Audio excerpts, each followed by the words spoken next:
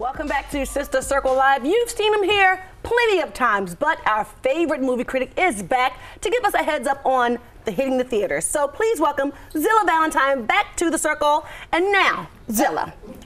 What's up? You just held a couple of movie parties. Yes. So tell us about your latest one. We just did one for It Too. The Xilla Movie Party is the premier movie-going thing in the world. All right. I go to a lot of movie premieres, and I never, ever get to talk about it because you see the movie 3-4 weeks before it comes out, and you be like, is this scene? And people are like, I don't know what you're talking about. I haven't seen it yet. So I decided to get my friends to come and see it. So it's a really exclusive ticket. You got to be somebody in order to come there. You got to know somebody who knows someone. But if you get in, it's a great time. I know a couple of people. I wasn't invited. I sent it directly to you. You didn't put me on the program. I sent it directly to your text message, and you didn't get back to me. I wasn't going to mention it. I was just like, okay, maybe she was busy being, famous. Oh. So let's talk about It Chapter 2. Yeah. So how was that one? It Chapter 2 was so great. Isaiah Mustafa, who's the Old Spice guy, he is phenomenal in this movie. He steals the show. One thing though, if you saw the first It, all the kids leave Derry. They leave and they go about their lives. But Isaiah Mike, he stays in town. Like, he's the only one who didn't leave the hood. And he go really, really crazy, and his parents were crackheads, and they started talking about that. But the movie's great because Pennywise does all this evil, manipulative stuff, and he is so sick and twisted in this one. It's just so great. He does his drool thing. He just slobbers. It's so nasty. Okay, but they say this is the last one. So did they leave any room for there to maybe be another one coming out later? I mean, they killed Freddy Krueger 40 times. You understand what I'm saying? So is there a chance that they might try to slide another one in there? I think when it does $200 million or $300 million, they're going to do It 3, It again. Yeah, that's how I feel about it. You're going to do it again. Exactly. Yeah. Okay, let's talk about Angel Has Fallen. Is it worth going to see? Angel Has Fallen is it worth going to see. I like Mike Bannon and Gerard Butler's movies, so they're good. Is it a great film? No. Will you be entertained and be sitting in the theater like, yes, no? Yes, you will. Yeah. And Morgan Freeman's in it. Yes. When the voice of God, and they got Morgan Freeman running. Yes. Which he like 100. So see, I saw this movie. I thought it was pretty good, but I think that there were some things that were left out. Yeah, I mean, look, it's entertaining. Yeah. There are some holes in it. A lot of stuff don't make sense. Yes. But it's kind of like Fast and Furious. It's like, oh, we could fly now? That's cool. Like, it's just one of those type of things. Yeah. And Gerard Butler, he can't act, but Nick Nolte, you can barely understand him, but it still all works. I like seeing Nick Nolte again. Yeah, it was good. It was good to see him back in the theaters. I didn't know what he's saying.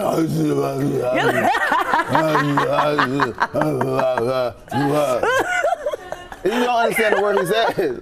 I love Nick Nolte though. He's super cool. But he's super cool. Yeah. Okay, so last week we had David Oyelowo, and he was talking about Don't Let Go. Yes. The thriller about family. Yes. So, what did you think about that one? I thought Don't Let Go was super cool. Like, I love Blumhouse. Blumhouse movies are great. I love Storm Reed. I love David Oyelowo. Look, even if you don't like what happens in the movie, David Oyelowo is so good at acting. Yes, it'll be worth it. He's so one of the best actors we have, and he's top 10 in my opinion. Oh, definitely. Yeah. Definitely. And I'm going to tell you, he caught me with the butler. He had me at hello with that one. I was like, hey, little boy. I'm just playing, Bon. I'm just playing.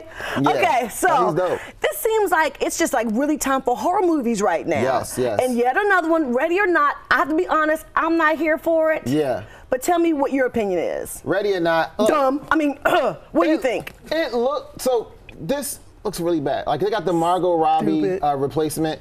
She looks just like Margot Robbie, but that's not Margot Robbie.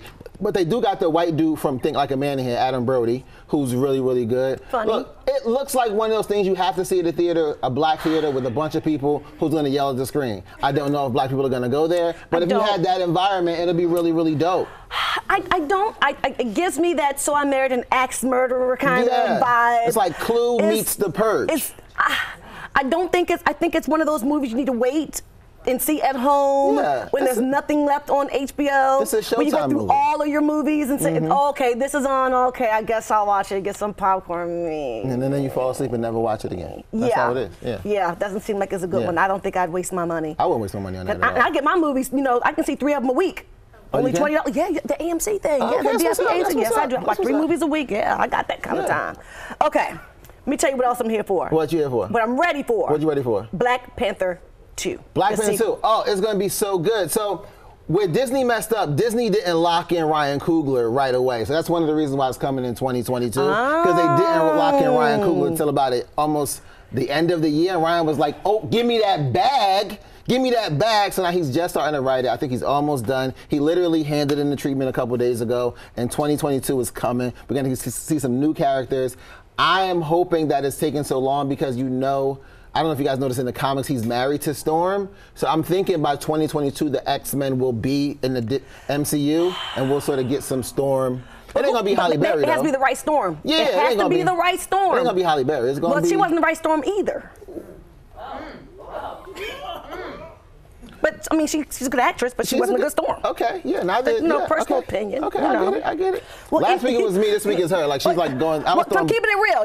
People want to hear the real. Oh, so any honorable mentions? You guys mentioned Dave Chappelle earlier today.